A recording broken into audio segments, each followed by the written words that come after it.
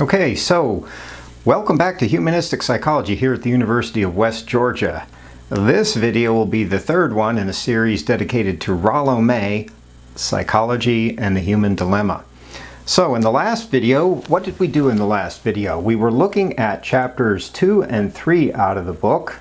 That's right, and we got through all of those, so that sets us up for chapter 12. So skipping ahead in the book a little bit to chapter 12.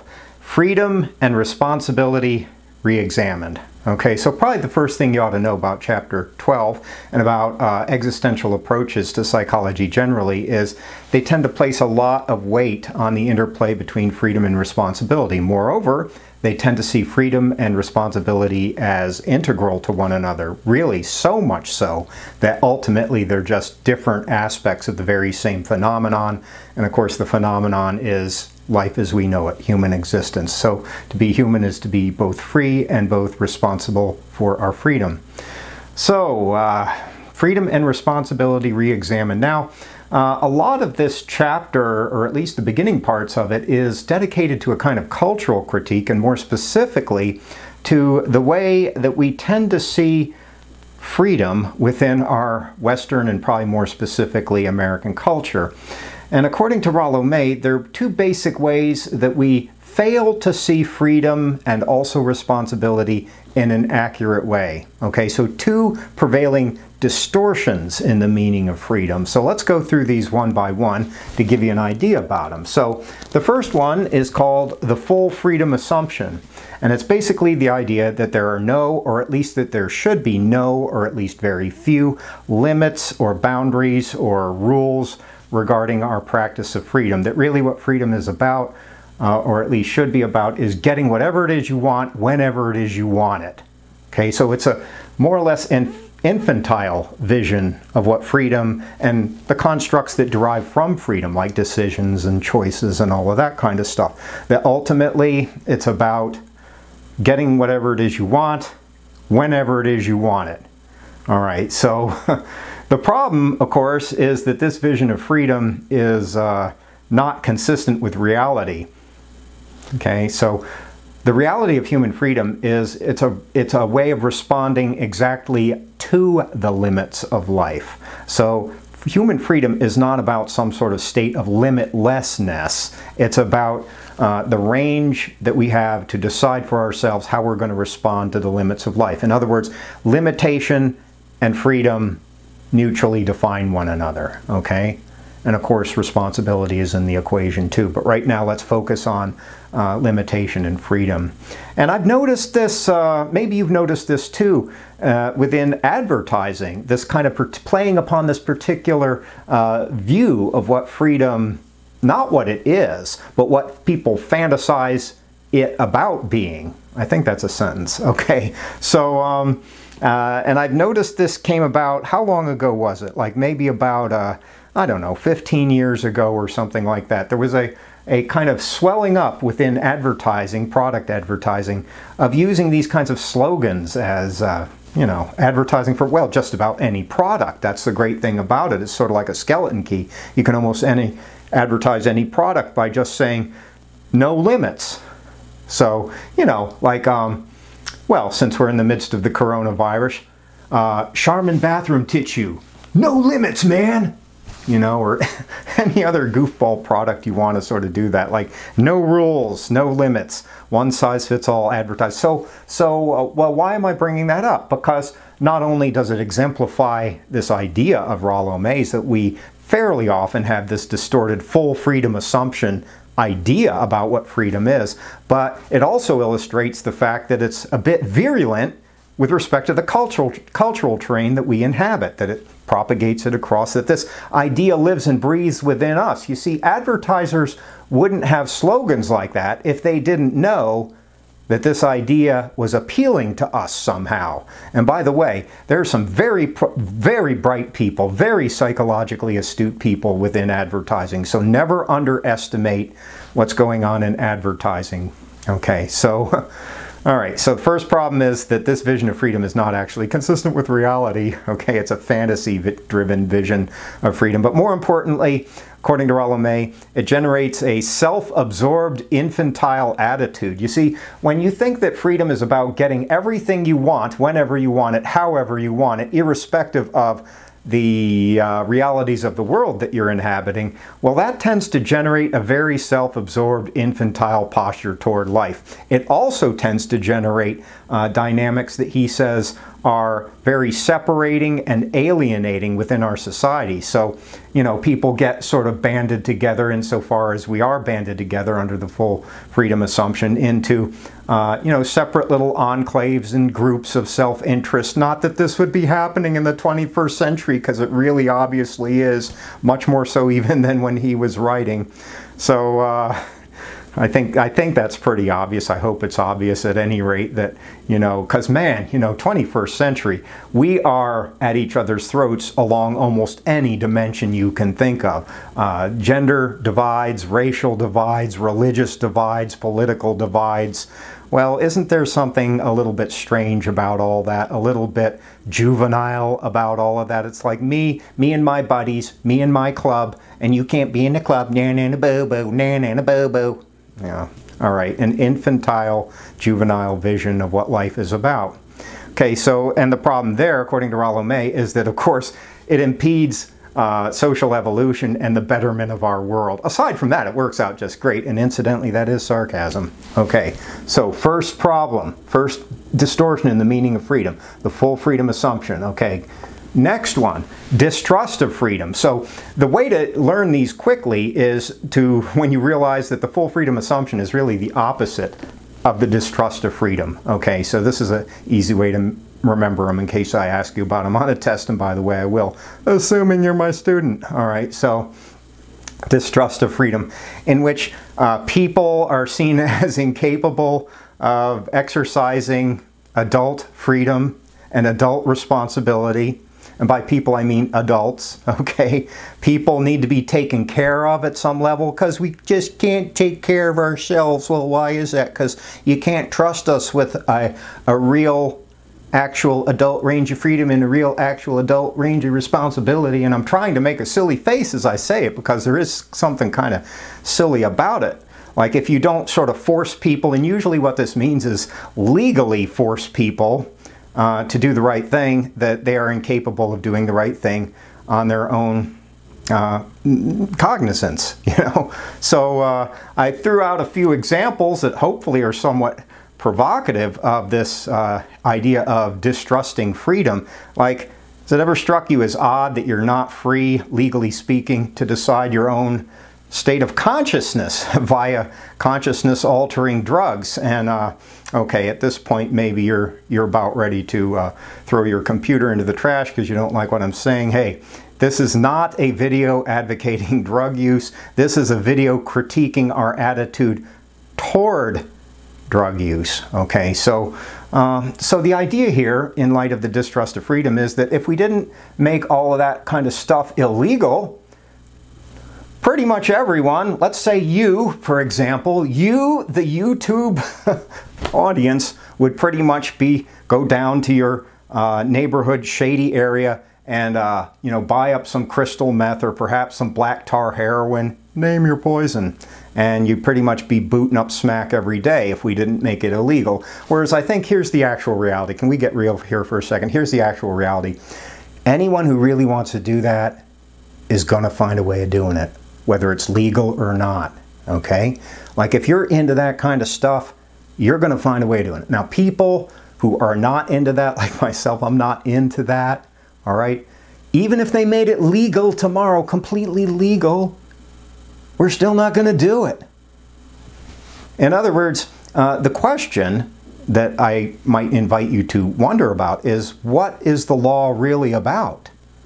Because it's probably not about preventing people who want to do it from doing it, because the obvious reality is if you want to do it, you're going to find a way of doing it. And it's not about keeping people who don't want to do it from doing it, because they're not going to do it anyhow.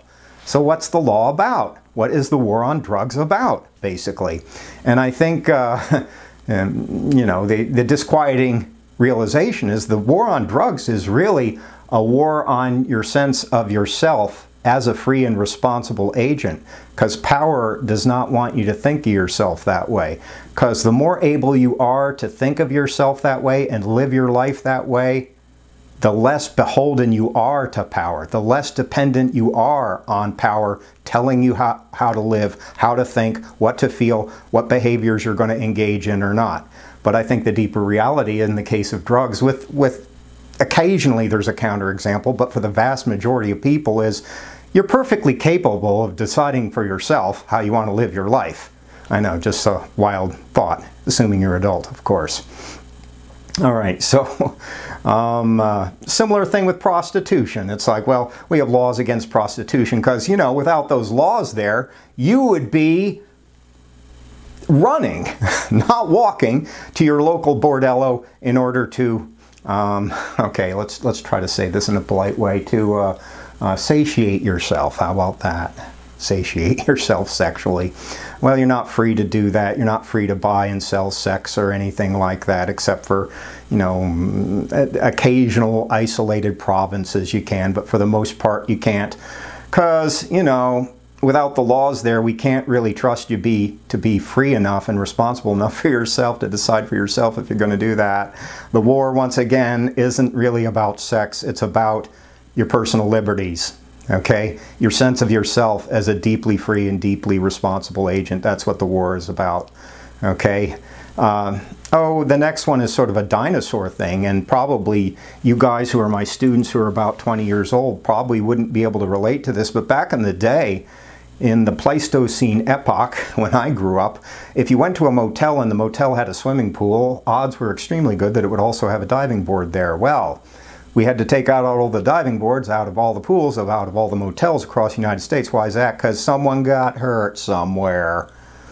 And if one person can't handle the freedom to have a diving board in a motel, the obvious solution is that no one in the nation should be allowed to stub their toe at the diving board, at the pool, at your local motel. And once again, the idea here is that what I'm trying to flash you onto with these examples is like, how much do you have to distrust people's practice of their personal freedom and personal responsibility before you start trying to legislate away all of these things like drugs and sex and diving boards and lawn darts, which was a game that we had once again back in the day, which was kind of dangerous. It had these sort of heavy darts that sort of flew up high and they came down fast, and I'm sure someone got hurt playing with this. So because someone got hurt, because someone couldn't handle the freedom to have their own lawn dart game, no one in the country is capable of that, right? And I'm hoping as I go through these, you begin to sort of suspect what you might just take for granted. Ultimately, you're not free to decide whether you live or die, and this is referring to laws against suicide. Now, I understand that they've retracted some measure of these, but for a while there were laws in place to prohibit you from committing suicide, so that if you actually did commit the crime of committing suicide, they would probably, what would they do? They'd send like the karma police after you. Karma police, arrest this man, okay? So, you're not free to decide whether you live or die. Well, isn't that kind of an odd thing? Because once again, the reality is that if you decide you don't want to live anymore, there's not much stopping you. There's not much stopping you. It doesn't take much. It's not rocket science. It takes a belt, piece of rope, that's about it. Or a high height, possibly. Okay, so what's the law about once again? Well, it's probably not about, you know, who is it that really wants to commit suicide but then looks up the legal code about it and discovers, oh, there's a legalistic prohibition against my committing suicide. I guess I have to live out the next 60 years of my life in abject misery. It's like no one is prevented. Once again, the law isn't about that. The law is about something else, and I'm trying to... I guess I'm being sort of a nasty... this is a nasty lecture. I'm inviting you to become suspicious of things that you might... just take for granted as being, you know, expressions of altruism running throughout our cultural terrain. Well, you know, maybe they're not quite as altruistic as they seem at first. Maybe they're more about controlling you and hemming you in and actually making you feel a much more diminished sense of personal freedom and personal responsibility than you might otherwise. Okay, so at the end of this section, Rollo May, if that's not enough for you, also asks, could therapy be a form of social control? Psychotherapy at some level, like getting people to be well adapted to the prevailing conventions of society so that you can do things like hold down a job and feed the power structures that are out there, could at some level what seems to be the altruism of psychotherapy, which at points I'm sure is very altruistic, be also a form of social control? Interesting question, especially if you're interested in starting to work clinically. You don't want to, you don't want to fall into a job and find out that, like all appearances to the contrary, you ended up being part of the police force. You know, that's not what you want to be.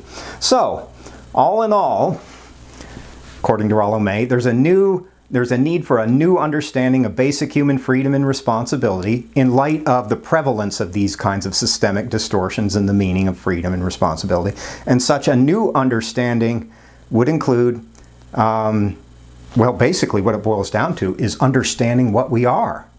Understanding what being human is about, right?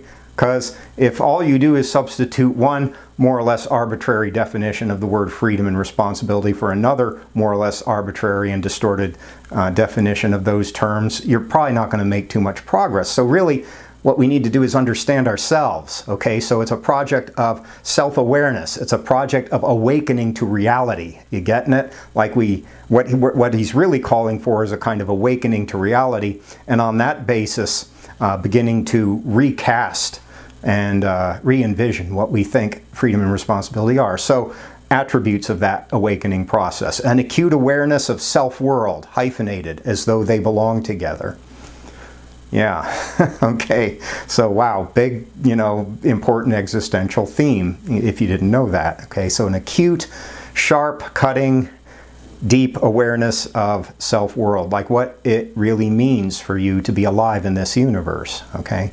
Hence a willingness to transcend the strictures of the immediate situation, because part of what we are is beings that at least have the capacity to transcend ourselves, and sometimes we really do. Sometimes we really develop. Sometimes we really grow in who and what we are. So understanding the reality of that and how it happens would be important to re-envisioning what freedom and responsibility are too. So the next thing he sort of does is he talks a little bit about psychotherapy and the implications for all of this on psychotherapy. Now he'll return to that at the end of the chapter, but for now just to run in parallel with it. So psychotherapy is not going to be about things like drives and analyzing your drives, and here he's sort of picking on psychoanalysis, or at least the older Freudian version of psychoanalysis for this, because here's the thing about drives. Like, you may be driven in various ways. Like, you have probably a hunger drive and a sex drive and who knows what other kinds of drives you have going on in your life. But it's always a function of your freedom what you do with what is driving you, whether you resist it or not. And the fact of the matter is, you can resist a lot of things that we code as drives, at least for a while. Or whether you channel it in a different way, well, that's a function of your decisions too. Like how you channel the various impulses that you would think of in terms of drives is a function of your freedom too. So, therapy is not so much about figuring out your drives and what's driving you, so much as it is figuring out how you're choosing a relation to what is driving you. Okay, so you may be more powerful than it seems like at first. Just a thought, all right? Even if you're 20 years old. Let's say that again. Even if you're 20 years old, you may be a lot more powerful than you think at first. And I know it's easy for you to think of yourself as not very powerful because you're still a student and you haven't... Being a student is a weird sort of penumbra phase of life. Penumbra, let's improve your vocabulary. Sort of a shadow-like phase of life. Because it's like, well, you're probably out of the house, but you're not quite on your own, earning a wage and paying your bills and all that. You're somewhere in the middle of that. But even so, you may be way more powerful than you think. Okay, so think about that for a second, all right? So more implications for psychotherapy. So psychotherapy also is not fundamentally about analyzing your conditioning. Now, this is a way of picking on behaviorism, so the drives is a way of picking on psychoanalysis. his critique of conditioning is a critique of behaviorism, sort of a behavioristic approach to therapy. So once again, it's obvious that you're conditioned in various ways, okay? So the truths of behaviorism are there for sure, but no matter how you've been conditioned, once again, it's a function of your practice of freedom, whether you acquiesce to how you've been conditioned, whether you resist it, whether you decide you're going to do something else, even if it's really difficult for you to do. Okay, so in a way, your freedom is the lens through which all of the light of your conditioning must pass through in the first place. So therapy has to do with, it must have to do with enlarging the consciousness of freedom, expanding your consciousness along this terrain of freedom and responsibility. Okay, so and by the way, when we're speaking about responsibility, maybe I should say this, because we're using that term a lot. Like the way that these humanistic psychologists are talking about responsibility, the way to really hear it is to break the word apart and turn it backwards. Okay, so responsibility is really about your ability to respond to the world, to life. Okay, so it's really about your world engagement, because sometimes people use that word responsibility and what they mean is obey me. Like, you better be responsible. What that really means is you need to obey me. That's not how they're using this word in this instance. They're using it to denote your ability to respond. That's your responsibility, your ability to respond to the world. Okay? So, principles of freedom. A few principles of freedom, and then he's going to end the chapter with another few insights into psychotherapy. So, 3 of them, not too many. So, number 1. Freedom is a quality of the centered self. All right, so this is getting at the question of what part of you is really free. Because one way of thinking about freedom is in terms of something like free will. Okay, this is a traditional idea about, you know, what part of us is really free. Or free your mind and the rest will follow. A little line from popular culture, I suppose. Or your ego, like your egoistic awareness is the part of you that makes choices. Well, hopefully you're able to anticipate at this point in the semester that none of these parts of you is going to be the part that is free, but rather freedom is going to be all about integrating everything that you are. That's what you choose with, the sum total integration of all that you are. So freedom is a quality of the centered self, the self acting as a totality. And this should not shock you. This should not shock. I hope this, well, if it does shock you, learn it now. Because if you learn nothing else in this class, this might be the lesson of holism. Okay. So number 2, freedom always involves social responsibility. Hopefully this is not a surprise either by this point in this video. It's not just about doing whatever you want, whenever you want it. That is actually an illusion, okay? That is not your freedom. That is an infantile illusion. It's about responding to the inevitable limits of life, which are myriad, but which include things like limits having to do with your body, okay, your bodily side of your existence, your intelligence, social structures in which you inhabit, the historical period in which you inhabit, and so on. There are many different limitations to your freedom. That doesn't mean that you're not free. In fact, it means that you are free to choose your response to all of that. You may not be in the body you want to be in, but you're free to decide what your response is going to be to being in your particular body. You may wish that you were born in another historical period, but, you know, just wishing isn't going to do much about it. You know, you're free to respond to the fact that you're living in the 21st century, though, and you can do that in an infinite number of ways. Okay, so your freedom, okay, another observation about that under number 2. Freedom isn't about freedom from conditions you don't like. That's not the deep meaning of your freedom, although at some level it is part of it. But that's not the deep meaning of your freedom. It's like, well, my freedom is about my capacity to get rid of stuff I don't want in my life. Well, yeah, but what's the real meaning of your freedom? Well, the real meaning of your freedom is, like I said a second ago, like your ability to respond to life, your responsibility, your ability to gear into the world, you know, to respond to the universe, to respond to this weird, bizarre, terrifying, and wonderful mystery into which you have apparently been thrown somehow. Your freedom is about responding to all of that. So it's about it's not about freedom from, It's about freedom for. Okay? Let's repeat that. It's not about freedom from, like conditions you don't like. It's about freedom for engaging the realities of the world. That's the deep meaning of your freedom, to gear into the world more powerfully. All right, so number 3, this part in the book. So freedom requires the capacity to accept, bear, and live constructively with anxiety.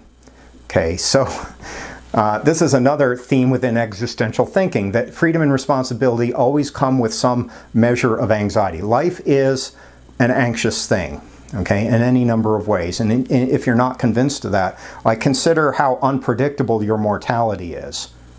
Okay, so your death point, we're talking about your death point. Consider how quickly and unpredictably you can no longer exist, all right?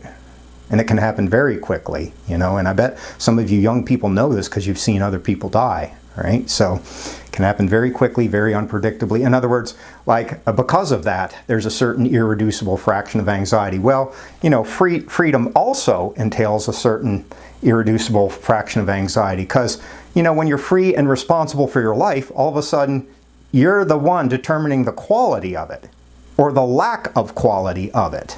You getting it?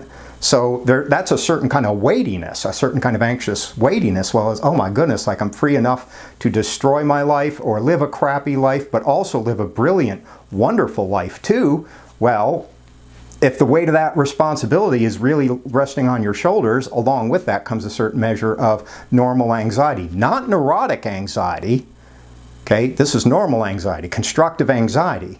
That's part of life, okay? So if we take away your normal anxiety, in a way we simultaneously take away part of your humanity. You getting it? Because to be human is, at points, to be anxious, all right? It's a rational response to the uncertainty and unpredictability and the vagaries of life and how strange it all is and all of that, you know? So a certain measure of anxiety is inevitable if you're going to be human. So he says, okay, so let's quote Rollo May. To be free means to face and bear anxiety. To run away from anxiety means automatically to surrender one's freedom. Now, this is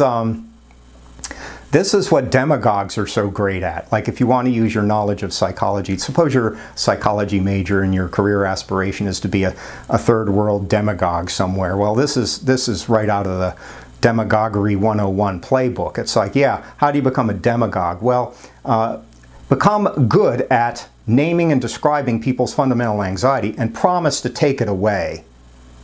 Promise to take it away. I feel your pain. I feel your pain. I know how you struggle from moment to moment. I know how hard your life can be sometimes. And then offer some grandiose scheme for taking it away, you know. So demagoguery. Drugs, this is part of the appeal of drugs too, especially the type that shut down your consciousness, right? Not expand your consciousness, but the type that shut it down. Because it lessens your anxiety by introducing a neurotoxin into your central nervous system. Yeah, if you sort of, you know, jangle your synaptic responses hard enough, you're not going to feel anxiety. But the problem is that, you know, you're probably not going to be free, not very free or responsible either when you're, you know, when you steep yourself in heroin long enough, you know. So not really choosing. Why? Because your life is all about the drugs and nothing else, and not really responsible. Why? Because you're too zoned out to be responsible too. So again, a quote, taking away the person's anxiety, we also take away his opportunity to learn. Okay, so taking away your anxiety means taking away also your opportunity to learn and grow. This is why in addictions treatment, very often it's common in addictions treatment to see the person stuck in whatever developmental stage they were when the addiction started. Well, why is that? Because when the addiction starts, what stops is your capacity to learn, at least in any deep sort of way, to grow in your humanity. All right, so if you become an addict as a teenager, pretty much you're going to be emotionally there, let's say, till you, for the next 20 years, till you're 40 years old, and eventually you try to work past your addiction. Well, you're going to be Okay, camera went off again. So I was helping you sort of flash on to an insight from addictions treatment, very common observation, that, you know, when a person's addiction starts, that's when their growth and their development as a human being stops, and it will stay stopped until they work their way out of the addiction. All right, so taking away a person's anxiety, like drugs can do that. We also take away his opportunity to learn. Anxiety is the sign of inner conflict. Okay, so anxiety is a marker of inner conflict. And so long as there is conflict, some resolution to a higher plane of consciousness is possible. Okay, so inner conflict is not your enemy. Anxiety is not your enemy. In a way, it's your friend, because it's precisely by way of your anxieties and your inner turmoil that you can grow and you can learn and you can pass through things that seem to freak you out and stuff like that. So, and finally, the last observation, and this one may be the most powerful of them all in this section: freedom is something you grow into. Okay, so the reason why this is powerful is because most of the time we don't assume that this is true. Most of the time we assume that, well, especially here in the United States, where we love to talk the language of freedom. Remember, when we are really loud and insistent on things, that's a marker of what we have not yet attained. Okay, so you need to start to hear with therapists here a little bit, even if you're only a junior in psychology or thereabouts. So, you know, when people are really insisting really loudly and braying really loudly about something and proclaiming it as their value and so on, that's a sure sign that they have not yet resolved the struggle. Okay? They want you to think they have because they want themselves to think they have, but they really haven't. Okay, so, all right, so freedom is something you grow into. So when we speak and bray really loud about freedom, that means it's something we have not quite mastered somehow. In other words, it's an acquired taste. So an acquired taste means, this is a phrase, this might be a little old school these days. So an acquired taste is something, it's like foods or something like that they talk about foods this way. It's like certain foods you're probably not going to like at first, odds are. But if you stay with them long enough, you'll eventually grow to like them. Well, freedom is kind of like that. You're probably not going to like how it feels to be free and responsible as an adult. Probably not going to feel all that good because, you know, you're free to pay your bills or not, but you're also responsible for paying your bills or not. And if you decide that you're going to use your freedom not to pay your bills, well, guess what? You're free to sleep under bridges at night too. All right, so that can be a difficult sort of thing that maybe you won't like the reality of that at first. But if you hang with it long enough, you might develop a taste for it. You might grow to really like it and really enjoy it, and it can make life seem so adventurous, you know, precisely because of the weight you're carrying to determine the quality of your existence. Okay, so, all right, two little sections. Markers of freedom. So, like, what does freedom look like?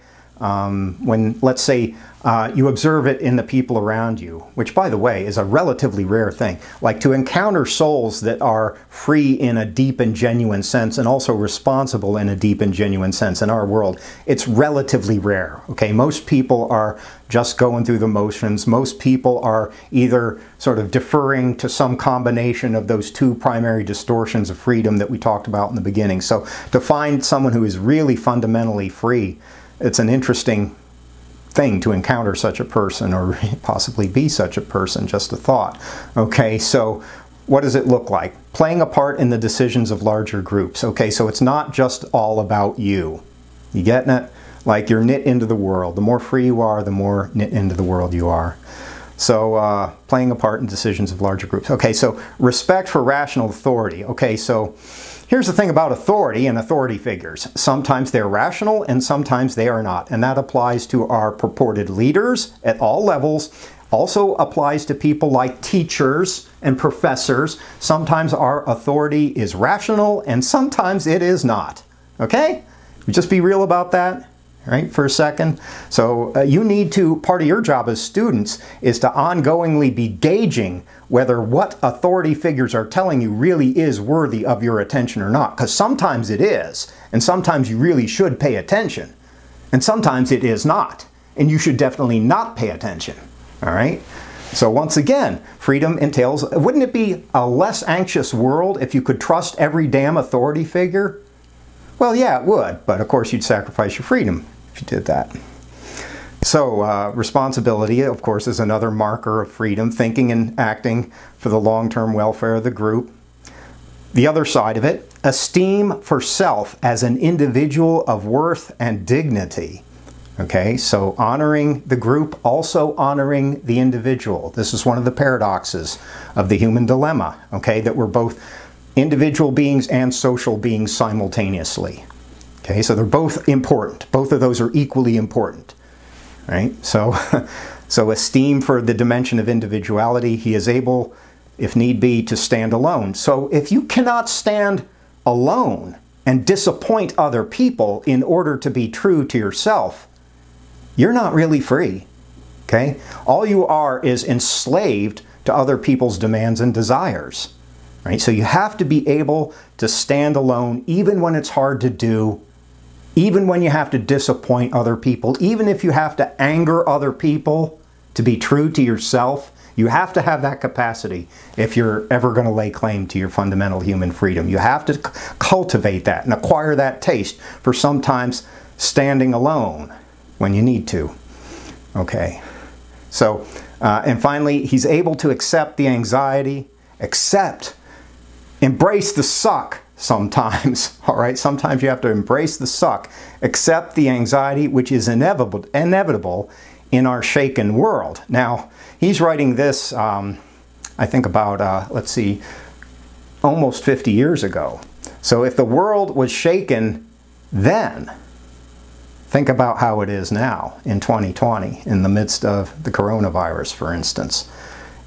Our capacity to accept a certain measure of anxiety that goes along with that is fundamental to our freedom and our ability to respond.